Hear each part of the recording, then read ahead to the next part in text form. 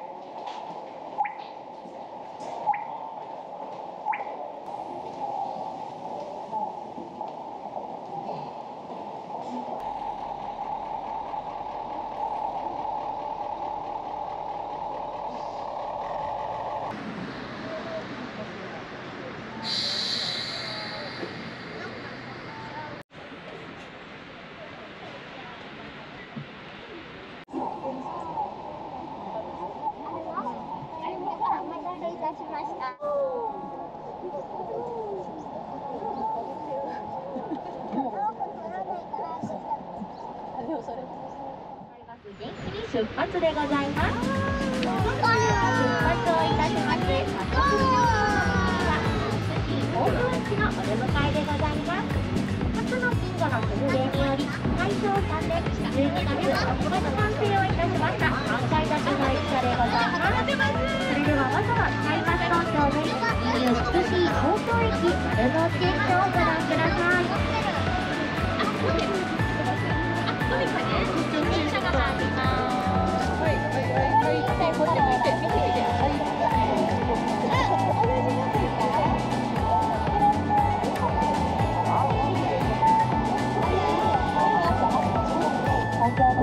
少しずつ暖かくなってまいりまして、今日は4月の中旬頃の陽気でございますが、それだけ暖かくなってまいりますと、今日は桜の開花もかなり進んでくるかなと思います。さあ、それではバスはくるっと向きを変えまして、この先は左に皇居の景色をご覧いただきながら進めてまいります。ではこの先は左に皇居の景色をご覧いただきながら進めてまいりますが、午後は会社にこのコース1つ目の御門の大手門が見えてまいります。大手門は江戸城の時代の正門にあたる御門でございます。前におかけの方から左側に大手門が見えてまいりましたが、門の手前には紅しだれ桜が植えられております。花びらは小さめの繊細な桜でございますが、ちょうど今見頃を迎えているようです。門の前には紅しだれ桜だけでなく、八重紅しだれ桜も植えられております。八重紅の桜はお育ちの桜でございますので、大体4月の上旬頃になると見頃を迎えます。それではこのコース2つ目の御門の平沢門が左に見えてまいりました。江戸城の時代の看護丸にあたる御門でございまして、大奥御殿者中専用の御門であったことから別名でおつぼね門とも呼ばれておりました。手前のソメイヨシノは少しずつ開花が進んできているようです。こちらのソメイヨシノは毎年なぜか開花が遅いところなんです。そのためまだ2割か3割ほどしか咲いていなかったようでございますが、コースの途中ほぼ満開のソメイヨシノも見えてまいりますので、ぜひまだまだお美しい桜をご覧いただきながら進めていきたいと思います。ではこの辺りからちらほら桜が見えてまいりましたが、この先は進めてまいりますと、皆様の左側に濃いピンク色が印象的な陽光桜が見えてまいります。陽光桜は街の至る所に植えられる種類の桜です。花びらは大きめでございますので、特に育ちやすい種類の桜かなと思います。こちらに植えられている陽光桜はこのちっちゃいので、左側濃いピンク色の桜が陽光桜でございます。早咲きの桜でごございますので、こちらの四等桜は少し花びらが落ち始めているようです。さあ、それではこの辺りからだんだんとソメイヨシノやヨガ桜が見えてまいりますので、さらに大きな木の花が見えてまいります。さあ、それでは続いては進めてまいりますと、大きな5本の2分門が見えてまいります。2分門の先に続く通りが乾通りです。ではここから左側を覗いてみてください。門の先にちらっと見えたかなと思うんですけど、かなり入ってきているようですね。本桜が多いですが、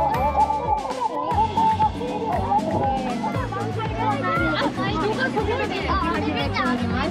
して右側にもう一度大ぶり桜が見えてまいりました。桜の大きさが大きいものですと4センチから5センチほどございますので、細い木でもかなりボリュームがあるように見えるかなと思います。そして桜の大きさが環境通りにやってまいりました。あとは皆様すごいところありがとうございます。こちらもトンネルをくぐってまいりましたので、皆様まだまだ上を見上げてきてくださる。頑張って手を伸ばせば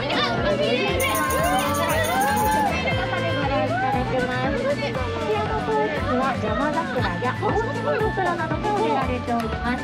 左側かなりボリュームのある木が大島桜でございます。もう一本左側が大島桜です。花びらはオリラー色、そして緑の葉っぱが一緒に紅葉するのが特徴でございます。大島桜の葉っぱはかなり大きくなりまして、分厚くなったりしておりますので、桜餅とコルマさんの葉っぱによく使用されている種類でございます。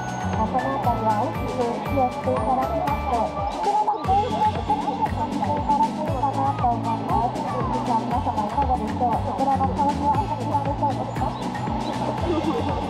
やっぱり雰囲気が大切ですので、コリと思っていただくのがいいかなと思います。ただ、花粉症の方は花粉を当てないように気をつけてくださいね。ただ、今日3月のが花粉が少ないところと言われております。やっぱりアスファルトが広がる場所ですと、花粉が落ちたとき、また風で舞い上がってしまいますので、どんどん増える一方なんですが、今日は左右をご覧いただくと分かる通り、お水が張られております。お堀が張られておりますが、このお堀に花粉が落ちると、もう舞い上がってくることはございません。さらに緑が多く植えられておりますが、その花粉をかなり吸収してくれますので、吸収してくれる場所がこの辺りはたくさんございます。そのため、丸の内などビルが並んでいる場所と比べると、ノイズ花粉は少ないところと言われております。この中はちょっと気になるところではありますが、こういうのも信じるのが大切かなと思いますので、今日の方はぜひこの話を信じて帰ってくださいね。さあ、それではまだまだ美しい桜が続きます。この先はイギリス大使館中心のソメイヨシノをご覧いただきたいなと思います。イギリス大使館自体はもう来てまいります。それでは皆様、右側をご覧になってお待ちください。光の建物のイギリス大使館がちらっと見えてまいります。さあ、それでは前におかけの方から右を覗くとイギリス大使館でございます。さあ、右側ちらっとご覧いただけましたでしょうか。そしてこの辺りにはソメイヨシノが多く植えられておりますが、こちらは明治時代に英国陶器アーノスト佐藤氏が50年に寄贈をしたのが花巻でございます。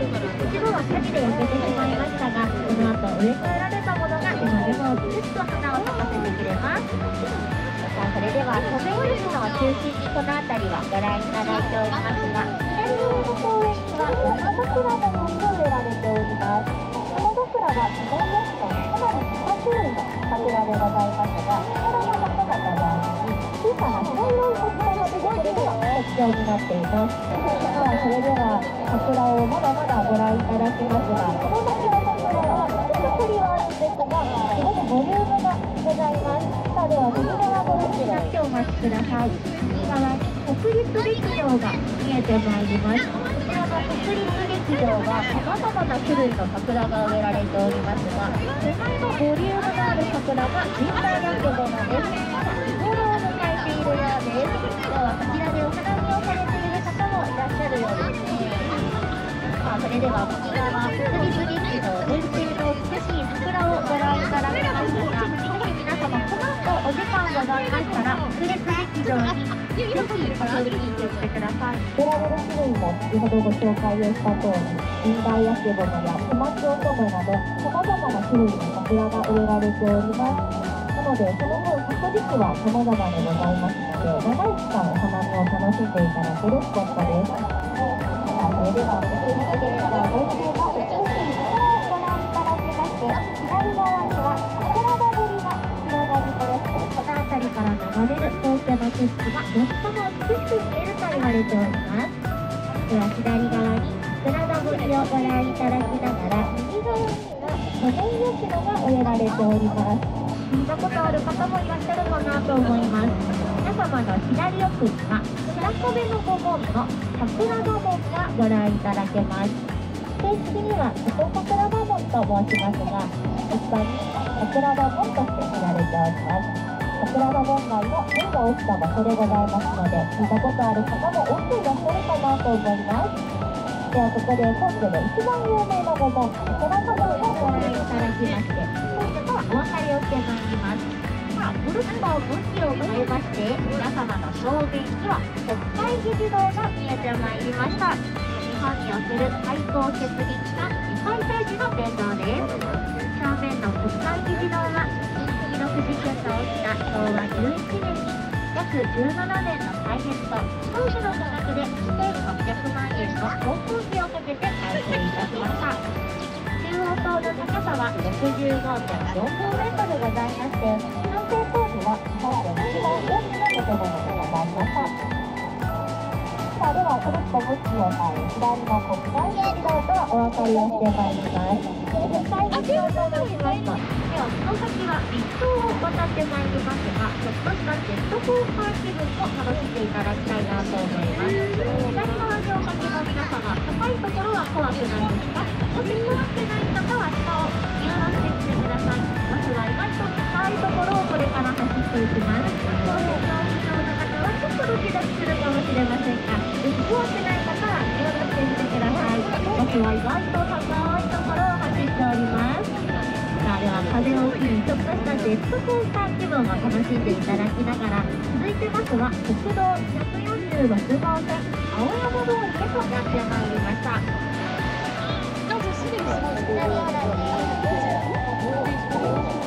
それではお待たせいたしました。いよいよ東京ミッドタウンに到着です。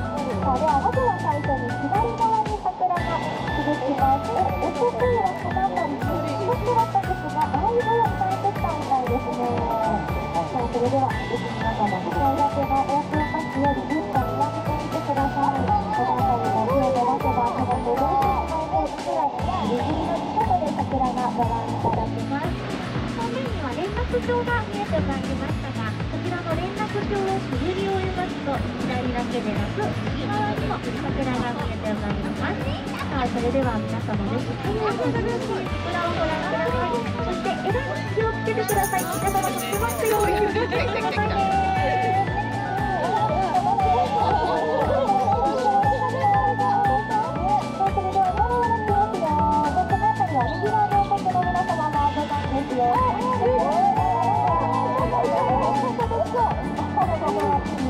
ありがとうございます。ちょうどやっぱり外が日当たりが良くなりますので、今満開でございます。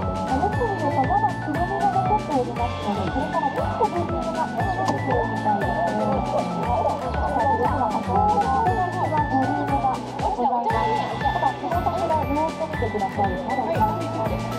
ということは、この桜でさえこれからもっとボリュームが出てくるみたいですね。まだつぼみが多く残っていたようです。さあ、それでは皆様左側を覗いてみてください。左側の奥の公園にも大きな桜が植えられております。散歩中のお子様がいっぱいいるみたいですね。今日はお散歩をするには雨が日ですね。先生たちはランドルをしている先生もいるみたいです。それぐらいポカポカな陽気でございますので、桜もぐんぐん開花が出てくるかなと思います。桜が植えられております。140本の桜のうち主に植えられておりますのが、先ほど紹介されました桜通りでございます。桜通りだけでなく、ちょっと左側に見ていただいた公園には桜が多く植えられております。一番多いのがhanami busでございますが、他にも八重桜が多く植えられる場所でございますので、9月の上旬頃になりますと、ぜひお届けの八重桜もご覧いただけるかなと思います。デジタルアートミュージアムも入る予定です。今オープンはすごい楽しみなところですが、ぜひ皆様330メートルの大きなビルを足元から左側、ずーっと見上げてみてください。なんだかこれだけ大きいと倒れてくるんじゃないかって心配になるくらいの高さですよね。ずっと見上げてみてください。コロコロでコロコロしてない写真が撮れるはずです。一瞬で出てきちゃいますよ。皆様、心の準備をしておいてくださいね。太陽が出てまいりましたが、曇り空を背景に写真を撮るよりかはちょっと眩しいぐらいの方がいいかなと思います。さあ、それでは東京タワーの真下を抜けてまいりましたが、今日は東京タワーの周辺が小ぶに来られている方がそんなにいらっしゃらないみたいです。もしかしたら午後になったら人は増えてくるかもしれませんが、日が少ないと景色もゆっくりご覧いただけます。そしてここもまたいいタイミングで信号に捕まりました。振り返っていただいても東京タワーのより後ろにご覧いただけます。さあ、それではくるっと向きを変えまして、右側に東京タワーをご覧いただけます。この角度もいいですね。ここから見た方が空の色がより一層きれいにご覧いただけます。太陽がない分青がより一層きれいに映えますね。は芝公園の桜が続きます。ただ、芝公園の桜は毎年開花がすごく遅いんです。東京ミッドタウンと比べると左側の桜はどうでしょうか。時によってはまだ1割ぐらいしか咲いていないところも多いようです。場所によってはほぼ満開に近い日もございますが、今でこ芝公園の桜は開花が遅い。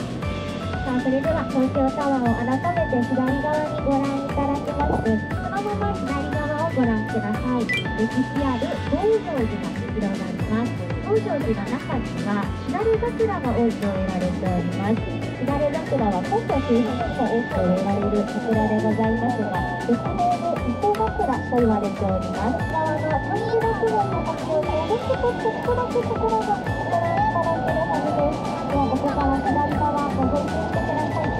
なんとしだれ桜がいくつか見えたかなと思います。おとといはこちらの増上寺に遊びに来られている方が本当にたくさんいらっしゃったんですが、今日は水曜日で土平日ですので、遊びに来られている方は少ないようです。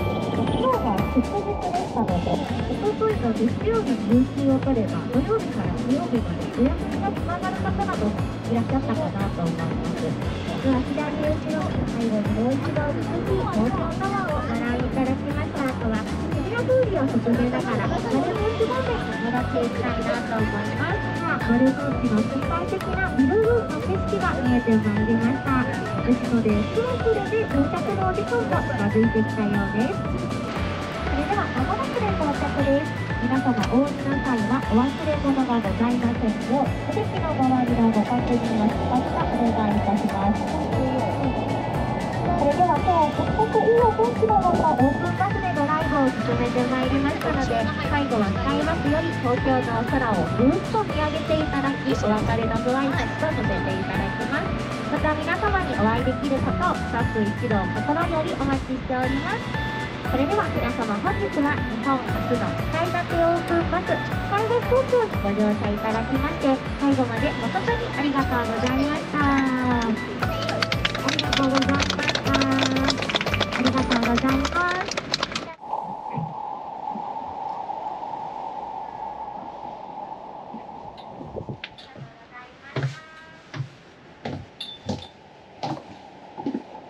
ありがとうございました。